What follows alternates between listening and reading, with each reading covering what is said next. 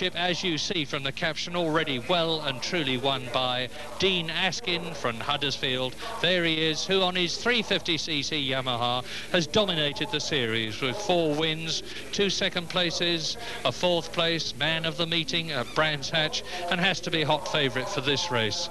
Behind him on the table is Kevin Mawdsley, and he's alongside Dean Askin on the grid, and it's going to be a kick start and away, and this is absolutely crucial, of course, because when the lights go to green, down goes the right leg on the kickstarter crank to put the 2-stroke twin-cylinder engine into motion and produce in the process some 65 brake horsepower, which will propel them at about 130 miles an hour down the Hanger Straight. 10 laps the race, a lap record held by Rob All. Watch for the green, 99.4 miles an hour is the lap record. And it looks as though Kevin Mawdsley's made a good start from second on the grid. Already tucked into the bubble, the Perspex windscreen atop the fairing. Everybody round Cox Corner safely. Now, so now the leader goes in down to the right-hander at Beckett's.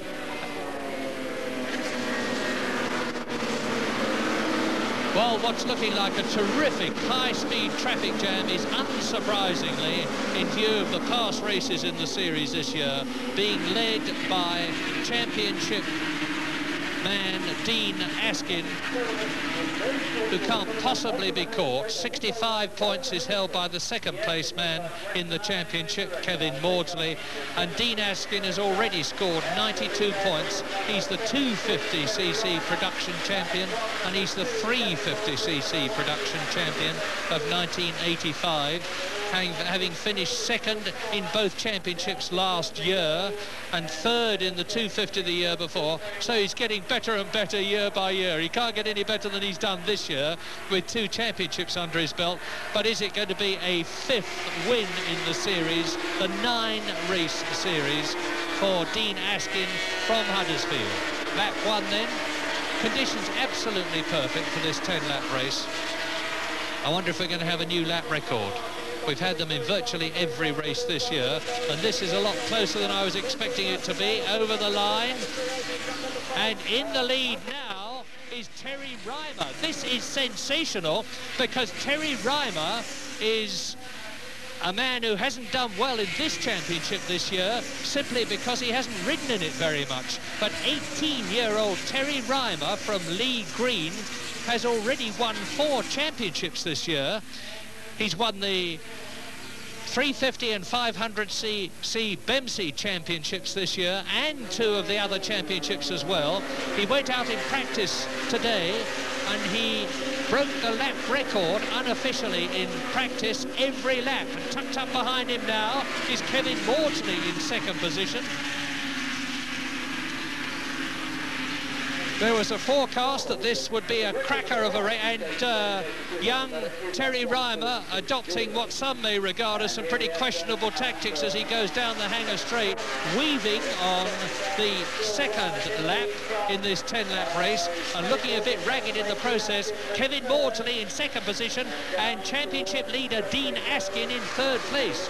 So the battle is well and truly joined, and Terry Reimer on his way to a lap record, I wouldn't be surprised. 1 minute 46 is the lap record, and that's a speed of 99.4. Kevin Mawdsley behind him, trying to go through on the inside at Abbey, and they take Abbey on these 350 production machines at about 120 miles an hour, believe it or not. And these are machines that you can go and buy, and Mawdsley's going for it as they go into the right-hander at the end of the lap at Woodcote. And over the line now goes number 17, Reimer. Into Cox. This is lap 3. Second place, Kevin Mawdsley. Dropping back in third position, the championship winner, Dean Askin. In fourth place, it's Andy Green. They're all on Yamahas. Every rider in this race is on a 350cc Yamaha. And in fifth position, it's Adrian Jupp. But look at the way the first 3 are going. Down to Beckett's. 18 years old, the leader, Terry Reimer. As I say, he's a graduate of the Brands Hatch School of Racing. He broke the lap record unofficially every lap in practice, this young man from Lee Green. He's hoping to go on and race in the 500cc International Series next year on a 500cc Suzuki. And if he keeps riding like this, he's going to be a man to watch in international racing in the future. Not looking at all wild now, but Kevin Mawdsley's right there with him. Dean Askin is with both of them. And Dean Askin's coming out of Mawdsley's slipstream and trying to take second position, but failing to do so. Lap 3, 10-lap race. Look at the way that Reimer gets his leg right out on the corners. That's partly to help weight distribution, and it's a sort of psychological prop as well. Helps to slow you up a bit on the corners if you need to. Extra wind resistance. So Reimer leads, Mawdsley second, Askin third, and 2 and 3 are second and first in the championship. That's another race completed. Lap record 1 minute 46. Reimer's time, I can't believe this, 1 minute 42.94. Terry Reimer, if my hand timing is right, has shattered the lap record by some 4 seconds. And 1 minute 42, and Mawdsley going through, and Reimer right up onto the grass. And 1 minute 42.9 is a lap time of 102.4. That is the first 100-mile-an-hour lap in this 350 series in history. And it's broken the lap record by some 3 miles an hour. An incredible performance by Terry Reimer. But Kevin Mawdsley is going no slower, and nor is Dean Askin. And it's still Reimer.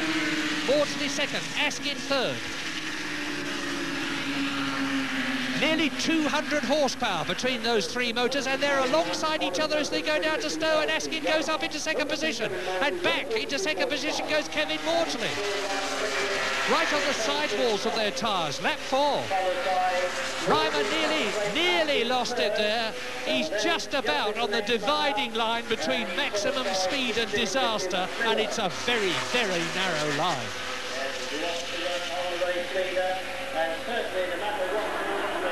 And through into the lead goes Kevin Mawdsley. Right up alongside Reimer goes Dean Askin, and this is Mawdsley's chance to break away. He's got the momentum, but Reimer's having nothing of it. Back into the lead goes the young man from Lee Green. 1,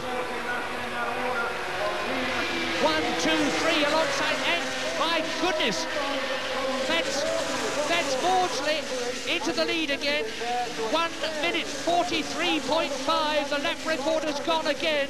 This is well over 100. It's going to be a 100-mile-an-hour average. And the lap record before was under 100 miles an hour. And the lap record is going to be left at about 103 miles an hour. This is the half-distance lap.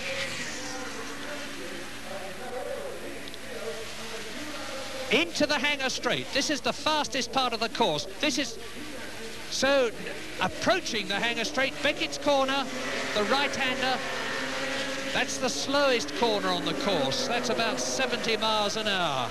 And it's Kevin Mawdsley, number 2, who comes from Blackpool, who's won twice this year, has finished second once, third once, man of the meeting at Thruxton. The races in the series, by the way, have been held at Snetterton, Thruxton, Brands Hatch, Cadwell, and Dean Askin is leading. Now the champion, Dean Askin, with 4 wins, momentarily leads. But how much longer is he going to stay there? On lap 5. And they were held at Cadwell, Lyddon, Donington, Carnaby, Mallory. And now the climax, and what a climax, is on the Grand Prix circuit, 2.93 miles at Silverstone in blue-perfect weather conditions. Dean Askin, number 1 from Huddersfield, leads. Mawdsley from Blackpool and Reimer from Lee Green, London, second and third, but they could change any second now, and they do so, because Reimer is coming up alongside and taking second position from Kevin Mawdsley. Reimer goes through in second position, over the line, in the lead now goes Kevin Mawdsley. Dean Askin is down to third position. Back into the lead again goes Mawdsley and Reimer virtually together.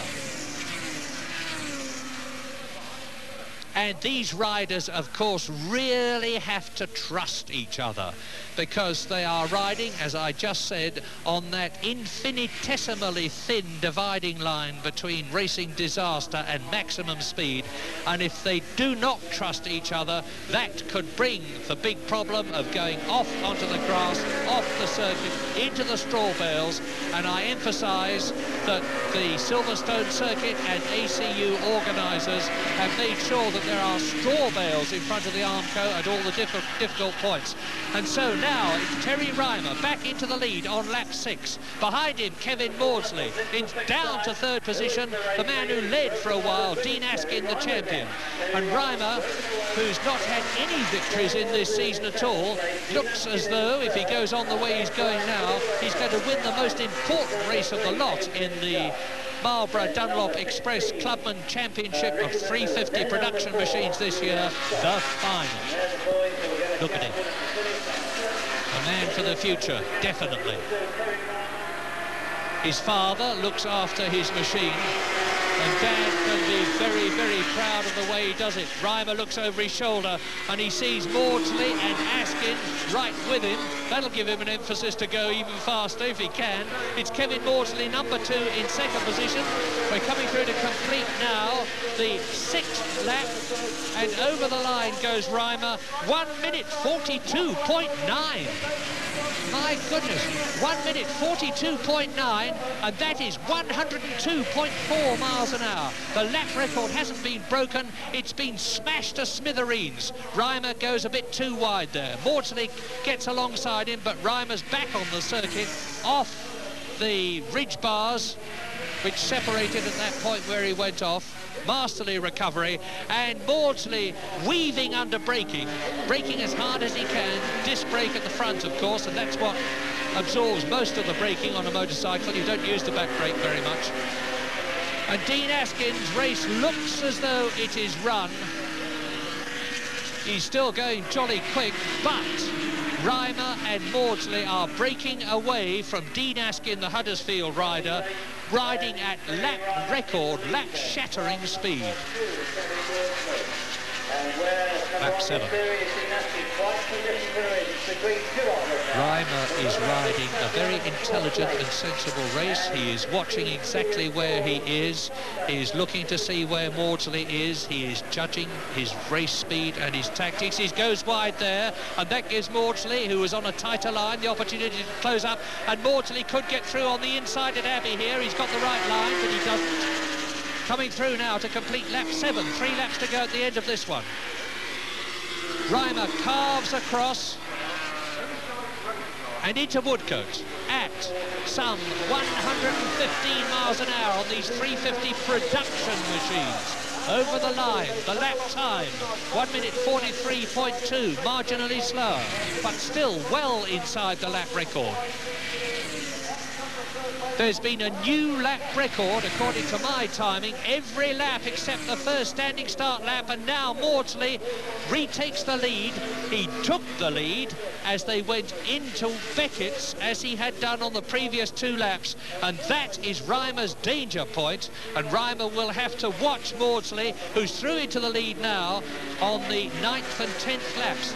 Now Reimer's got the inside line, you see. The tighter you can keep into the centre of the circuit there, if the other rider goes wide, the faster you can get out of it. And that's exactly what Terry Reimer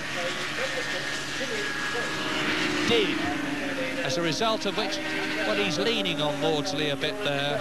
I don't think Mawdsley will be too happy about that. As they go into Stowe Corner, Mawdsley, Reimer almost turns round and pushes Mawdsley away. He had his left hand right off the bars there, pivoted his body round on his hips, looks back without losing any forward progress at all. And so now they come up from Club Corner to Abbey again. Reimer absolutely on the ragged edge to come through and complete lap 8. still riding consistently at about 3 seconds inside the lap record, which was just under 100 miles an hour and is now over 102, nearly 103 miles an hour. Another lap completed. Into the 9th and last lap of 1 minute 43.2, amazingly consistent. They're coming up to a tail ender. If he gets in the way, things could change. Mawdsley going for the inside. Now, this is the point where Mawdsley in the past has taken the lead, and he's going to do it again, and he does it again. But this is also where Terry Reimer keeps the inside line. Mawdsley hasn't been able to get a full machine's length in front of him, and Reimer's kept the inside. And now they're coming up. This tail ender's going to get a nasty shock in a moment, and he does so, but in the process he balks Reimer, and Graham Turnbull from Stockton-on-Tees balked Reimer, but Reimer has fought back incredibly, although Mawdsley is in the lead and Reimer's right over. Wow. Down the hanger straight. This lap and the next one. The next one is the last one. They will get pit signals, and I'm going to be watching them as they go down the finishing straight to see if I can see those signals and what they say. I don't think they'll need any guidance from the pits. They both know they're first and second, and they both know that they will then have some 3 miles in which to stamp their dominance on the race by winning it. Dominance is not quite the right word. They have both dominated it. And Dean Askin, by the way, is still in 3rd position. In 4th place, it's Ricky McMillan. In 5th place, it's Adrian Jupp. And in 6th position, it's Julian Scott. But this is the excitement and interest. We stay with the battle for the lead, which is coming up to the end of the 9th lap at Woodcote, the start of the 10th and last lap, with Terry Reimer in the lead, on his way, if he finishes in 1st place at the end of this lap, and they go over the line together. So, last time into Cox, 90 miles an hour. Reimer leads. Mawdsley second. To Maggots, the left-hander. To Beckett's the right-hander, and this time Reimer has got enough of a lead over Mawdsley to prevent the Blackpool man, Kevin Mawdsley, from getting ahead of him as they started going down the hanger straight. And I think that this is going to be by the fastest lap that we've had. It looks as though all the time, number 17, 18-year-old Terry Reimer, riding a brilliantly mature, and what a saucy look he gives there as he looks over his right shoulder to Kevin Mawdsley as if to say, catch me if you can, and I don't think he can now. Down the hanger straight for the last time. That's 130 miles an hour as he goes into Stowe Corner. Terry Reimer is riding a race that we will remember for a long, long time, and somebody's off, as you can see, underneath the express bridge. Now, that's what they're approaching now. This is what Terry Reimer is approaching. There's a problem on the approach to the express bridge. Is he going to slow down? Is Kevin Mawdsley going to slow down? What are they going to see as they come out of Abbey up to Woodcote for the last time? A tremendous problem for them both. The yellow flags are waving, and that means take it easy. And Reimer frantically looks over his shoulder to see where Mawdsley is, and Mawdsley's going to try and go through on the inside, but they're holding it as they go into Woodcote, and Mawdsley is riding around the outside of Reimer to try and take the lead, but Reimer wins and waves his arm victoriously in the air. A brilliant victory, nearly marred by the problems on the approach to the Daily Express Bridge on the last lap. But Terry Reimer has ridden an absolutely magnificent race, as has Kevin Mawdsley, and good friends, the best of friendship. They shake hands at the end of the race. Good sportsmanship after a brilliant race by both of them. Yes, what a good race that was. Mind you, I think they just use it as practice to become delivery boys and cut me up round London. Anyway, the